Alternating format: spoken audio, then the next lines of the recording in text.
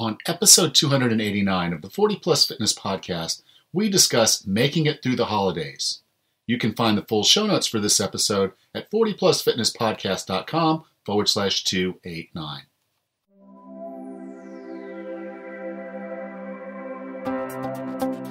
Have you decided you're ready to make a change? To reclaim your health and fitness? The 40 Plus Fitness Podcast is here for you. I'm your host, Alan Meisner. I'm an NSAM certified personal trainer with a specialization in corrective exercise and fitness nutrition. Let me be your coach as you find your way on your health and fitness journey. All right, let's go. Hello, and thank you for being a part of the 40 Plus Fitness Podcast. I am so glad you're here today. Going to do something kind of special. It's been a while since I've done a solo show, and I kind of miss it. So looking forward to having just kind of you and me today as we go through this episode. But before I get into it, I thought I'd kind of give you an update. I was on vacation last week, spent some time at the beach. A great opportunity for me to decompress and de-stress, and man, did I need it. It has been a very tough year for me with my work and everything that's going on. And so it was just good to get away, play some volleyball, get some scabs on my knees, just have some fun, relax, and just really kind of reboot. And I feel a lot better going into the holiday season. But knowing that going into the holiday season, that's also a time that many of us feel like we lose ground on some of the lifestyle changes we've made this year and some of the improvements we've made in our health and fitness. And unfortunately, during the holiday season, quite a few of us do have a tendency to regain some of the weight we may have lost or just gain weight, even if we didn't lose any.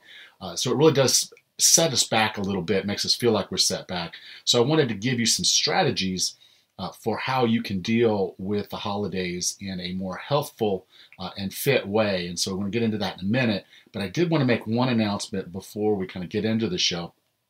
I am going to launch a sugar challenge this month on the 26th. And so you'll need to, if you're going to do this, you need to sign up by the 25th, which is only a few days away. But you can go to 40plusfitnesspodcast.com/sugar and sign up for the 28-day sugar challenge. Now, you might ask yourself, well, why would I sign up for a sugar challenge during the holidays? Well, this is a perfect time to do it. And what I've done with it being a 28-day challenge, starting it right after Thanksgiving and right before Christmas, this is a great opportunity for you to kind of battle that bulge and make sure that what we're doing during the holidays we can do without putting on a lot of extra weight, because we're actually going to go through this sugar challenge, and that's going to make things a lot better for us as we kind of go through this season. So it is a challenge. I encourage you to find an accountability buddy as you go through this process, but really do check it out. I've had such great results. I've heard such great things from folks in the past about having these sugar challenges, and it's been a while since I've had one. I am going to start relaunching them and kicking them off again, and I'm starting one in November, which again is counterintuitive, but I'm telling you, this is the best time of year to get started because it's the best time is now. And start it now. So go to 40plusfitnesspodcast.com/sugar and join me on the sugar challenge. There is a small charge.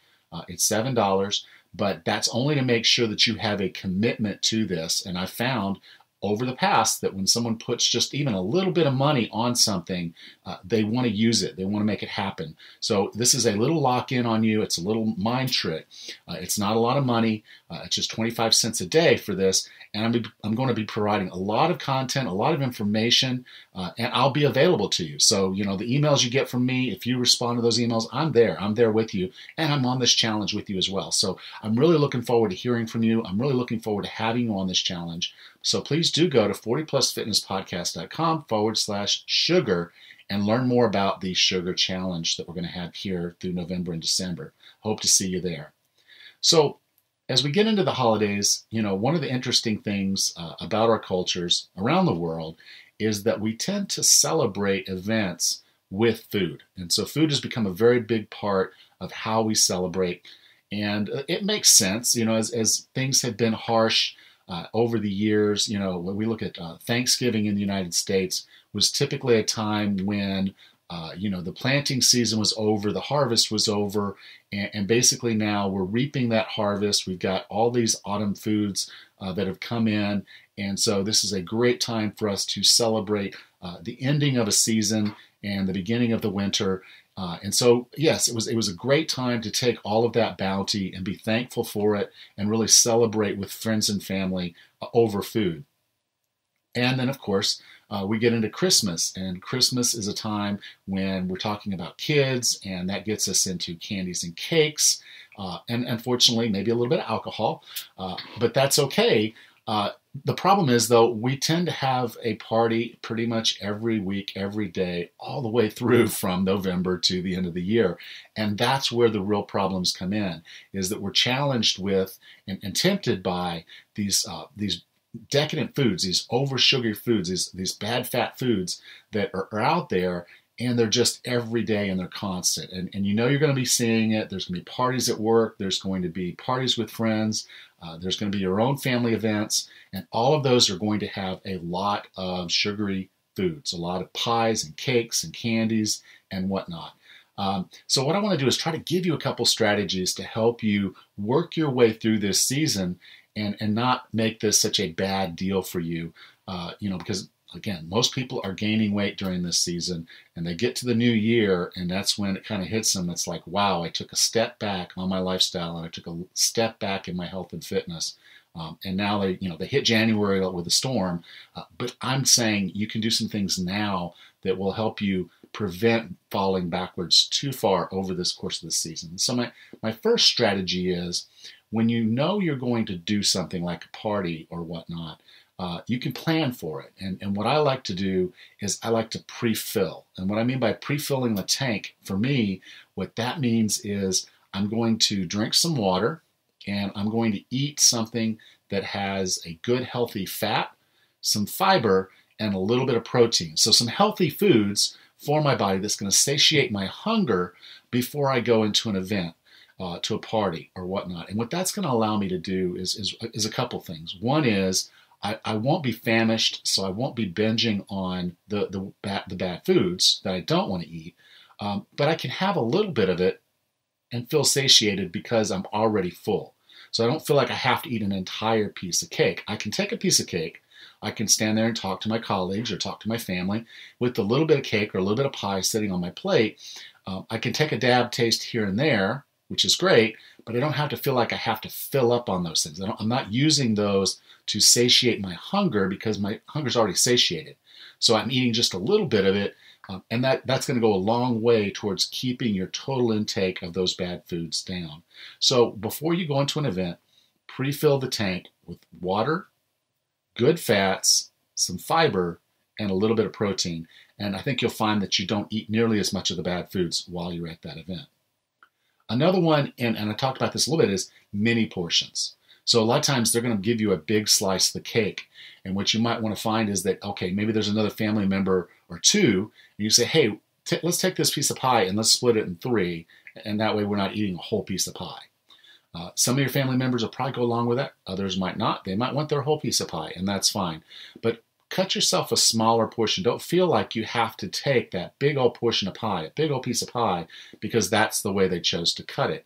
Cut off a little corner of it, enough for you to kind of get a taste, to enjoy it, to honor the person that provided that. Because, again, sometimes it feels a little uncomfortable when everybody else is eating pie.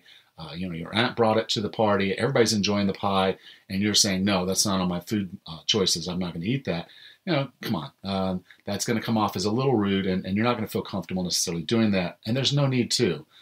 You can enjoy that pie. Just get a much smaller mini portion of the pie, and I think you'll find that that goes a long way. The next one is to go slow.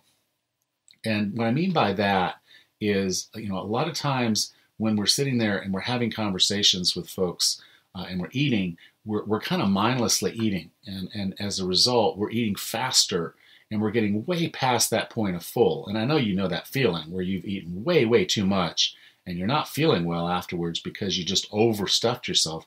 And that's because you didn't let the normal hormones that manage satiation actually do their job. And so what you want to do is you want to slow down. And what I would typically do is say, take a small bite, have some conversation, but don't be eating while you're having the conversation. Let the conversation go for a little while and then come back and eat another small bite. And what you'll find is you get to that point of satiation and enjoyment much faster, and you're much more cognizant of the food, and as the result, you're probably enjoying it much, much more. So with food, when I say slow down, it's really smaller bites, take time with it, put the fork down between each bite, just really kind of enjoy the food, relish it, rather than just gulping it down and focusing on other things. And when it comes to alcohol, obviously this is a season when we're probably going to drink a little bit more than we would the rest of the year. What I would say is probably pad it with something in between, like have a glass of water in between each drink. And again, try to run those drinks out longer, enjoying them longer, enjoying the taste of it, because most of those beverages, be it eggnog, wine, or whatnot, are actually very good tasting and you enjoy them, but take the time to really relish them rather than just drinking them down.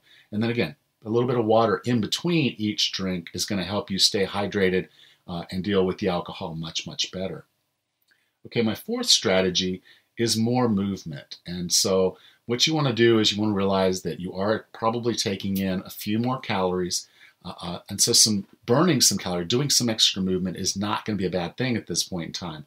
I'm not a big proponent of calories in, calories out. I don't believe you can out-exercise a bad diet.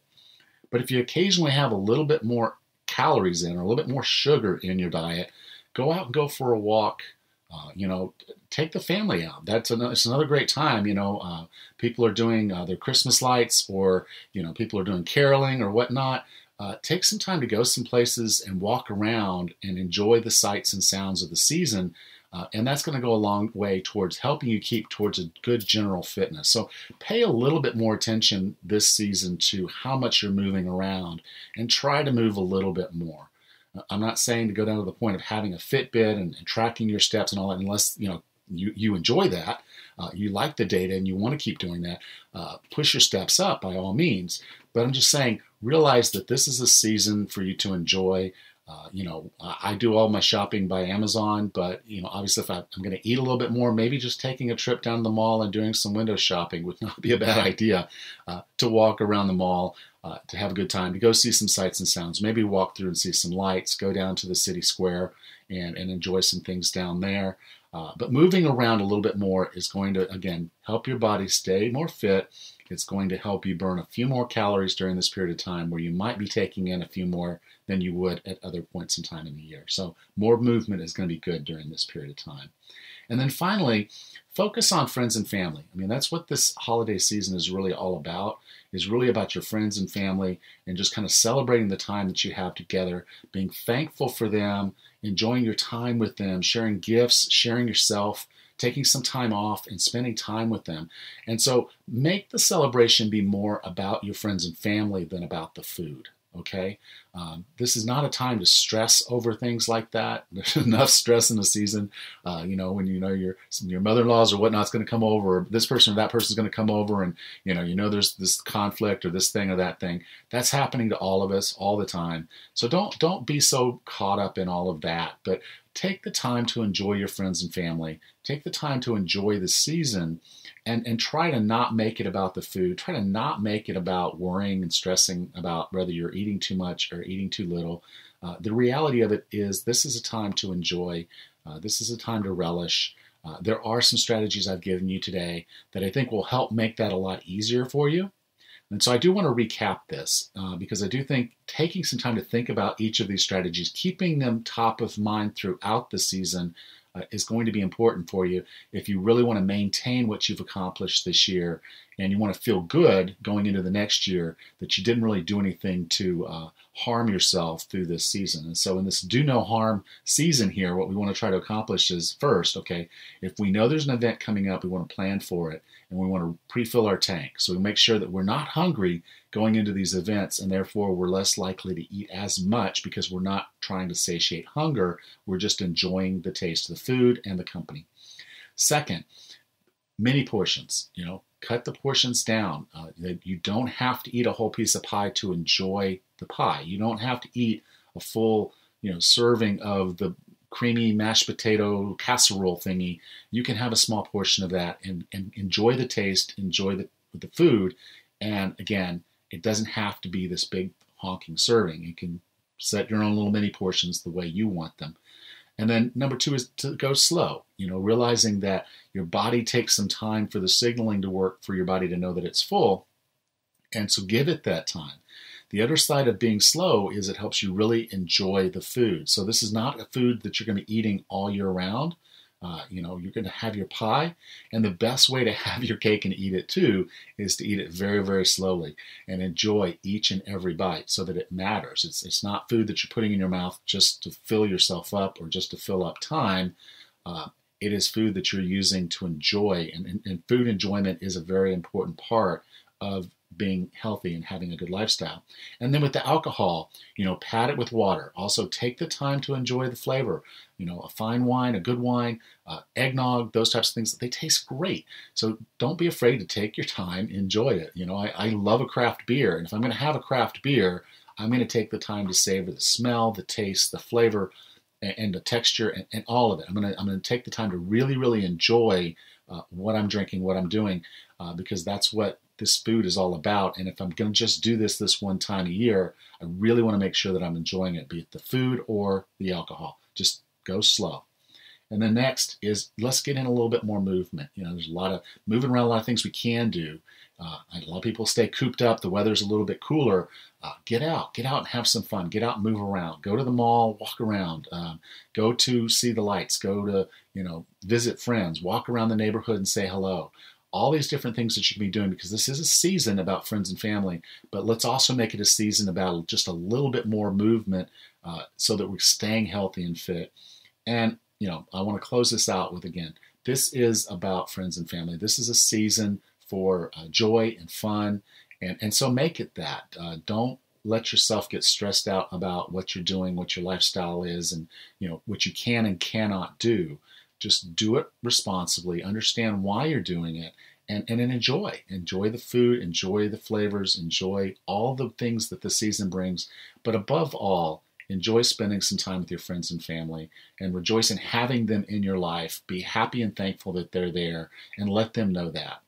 Because again, being healthy is great, being fit is wonderful, but what this life is really all about is being fulfilled and knowing that you're the best you can be. And friends and family are a big, big part of making you that.